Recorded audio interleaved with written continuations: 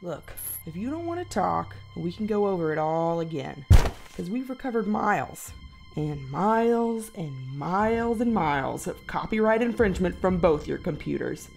What on earth made you think that you had the right to cut up these movies and make your own music videos? Huh? Or to render your likeness with these copyrighted characters? That's just a picture of me at Disney World. Well, what about this? You stole this Google logo. That's in my cache. That's what loads when I use my browser. Fine, but on this one you specifically superimposed ridiculous words on top of a copyrighted movie poster.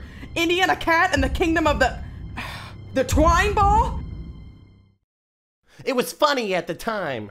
I believe that can be classified as parody. The only parody here is the parody you're making of the United States Constitution! Dad, you're here to save us. Are you telling these servants of America what they need to know? Sir, I told you, the vending machines are down the hall. I am not going to sit idly by twiddling my thumbs while freedom hangs in the balance. I also already ate my baby Ruth. No, tell me, are these kids giving you any guff? Because I will sign any sort of permission slip for you to torture my son. Again, we do not have permission slips for those sorts of things. Look, I got a plastic bag and a car battery in my trunk. Sir, really? If you could What the hell, Mr. Henderson? Get us out of here! Mark, I have so much shit on you, don't start with me. When these guys are through, it's my turn. Who's been taking the yoo-hoo out of the garage fridge, Mark? I didn't touch those. I'll give you a simple math problem. 4 boxes of pizza rolls on Friday night, 2 on Saturday morning, and you slept over. Sir, please. Look, Cindy and Dan are good people. They had a lovely Christmas card this year, but I don't know. I feed my kids before I send them over to other people's houses. Maybe that's the real crime here. Child abuse.